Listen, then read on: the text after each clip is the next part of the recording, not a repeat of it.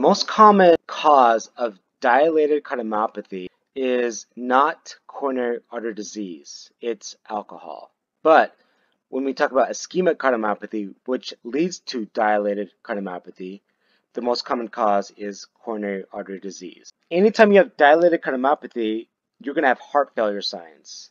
This means that your legs will be swollen, you'll have fatigue and chest pain, shortness of breath, venous blood flow will be pulsatile.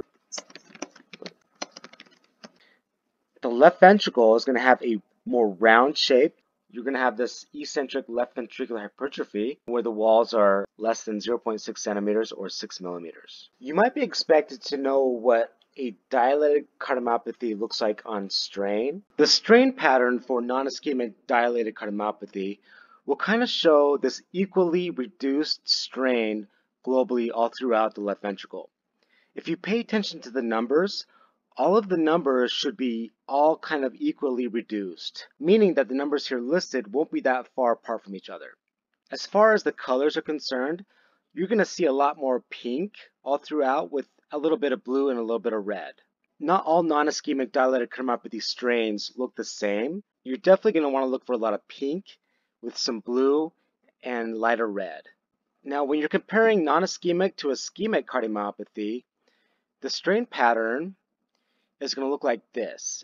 You're going to see a lot more lighter and darker blue in the posterior basal and mid-inferior lateral regions, as well as the basal and mid-inferior regions, and finally the basal inferior septal regions, because these are the most common areas that are affected in ischemic dilated cardiomyopathy. You can see here in the parasternal long axis view that the basal and mid-inferior lateral or posterior wall is affected, as well as in this two-chamber, the basal and mid-inferior wall.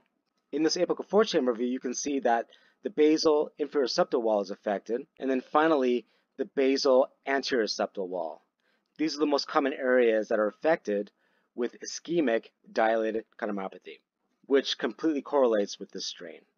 And this is what it would kind of resemble. Any number that's less than negative 17 on strain is abnormal. The treatment is going to be more so devices and medicine. It's so different than a patient with, an acute myocardial infarction, because at least you're going to have preserved thickening in other areas. This is the area that's out, but at least they have these walls. Here are some images of dilated cardiomyopathy. You can clearly see the left ventricle is dilated. It's got more of a round shape. Mitral valve is tethered, definitely right here. This is what an impella looks like. An impella buys some time until they can get the patient stable. The EF is so low that they need to put this device in the patient in the left ventricle. What this does is suck blood out of the left ventricle and into the aorta and out to the body, because the left ventricle is at the time unable to meet the body's needs or metabolic demands. This is essentially like a balloon pump. This is a classic example of dilated cardiomyopathy. Here we have the cursor going through the mitral valve, and we're looking at the inflow. We have the mitral valve E and A, and then we have this little waveform right there. This is called a B bump. So a B bump is indicative of an elevated left ventricular end diastolic pressure. You're going to have all this pressure exhibited up against the mitral valve right at this timing, and it's going to cause that little bump.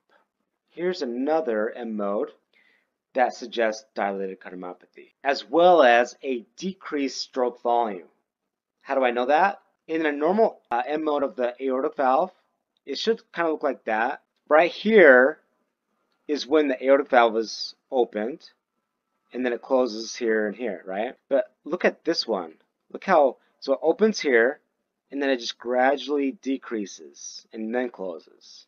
So that suggests that the stroke volume has decreased.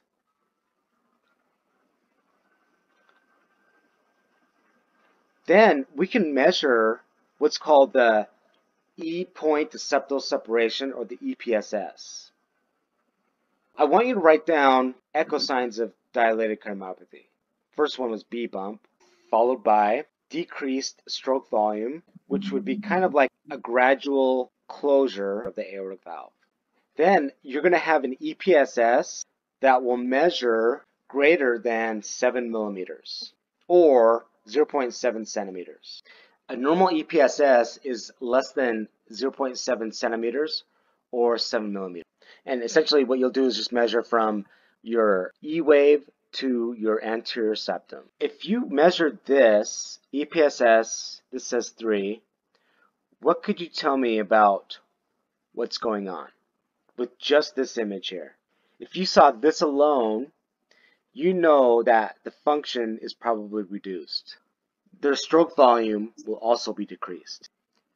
Look how close the E wave is to the anterior septum. Not much of a space, right? That's pretty normal. This is a normal M mode. Myocarditis. What do you know about myocarditis? It's an inflammation of the myocardium.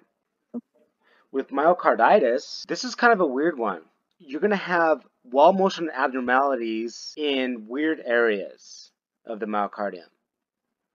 It's pretty easy to know which walls are affected, when a patient has a right coronary myocardial infarction.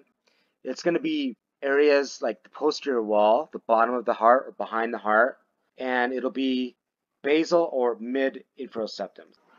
So in an apical four-chamber view, if someone had a right coronary ischemic reaction or ischemia in RCA, you're going to know that the basal and maybe the mid-inferior septum will be affected. In the peristernal long axis, it'll be mostly the posterior wall or parts of the inferior lateral wall. In the apical two-chamber view, if it's the RCA only, then it'll be the inferior wall that's affected. But with myocarditis, it's going to be random areas. It can be any wall affected. And the reason why I say that is because when you're scanning someone and you're getting all these different random areas that are hypokinetic that aren't leading to a specific coronary, that will tell you that there's possibly some sort of inflammation going on. And the problems, the etiology of myocarditis stem from viral or bacteria. Patients who are addicted to drugs, specifically cocaine and other stimulants, can have this type of problem. With myocarditis, you can have either dilated or hypertrophic ventricles. The physical sign that sets this apart from ischemic or an acute myocardial infarction is that the patient could have a fever along with hypotension, but they'll have the same pathological EKG findings like the T wave inversion as well as ST elevation or depression. And QT prolongation. Digoxin overdose or whatever, too much digoxin, yeah, that can cause that. Are you going to put a stent in this patient or do a bypass? No, of course not. You're going to treat the problem, which is either bacteria or viral. If it's bacteria, you're going to use antibiotics, and if it's viral, you're going to use corticosteroids. Oh, here's a good EKG of myocarditis. You'll have T-wave inversions, and then here is an image of myocarditis. And in this one, it's more so dilated. And keep in mind, with myocarditis, you can have either a dilated left ventricle or a hypertrophic left ventricle. And this image here resembles hypertrophic cardiomyopathy. This is more thickened myocarditis, and this one is more dilated.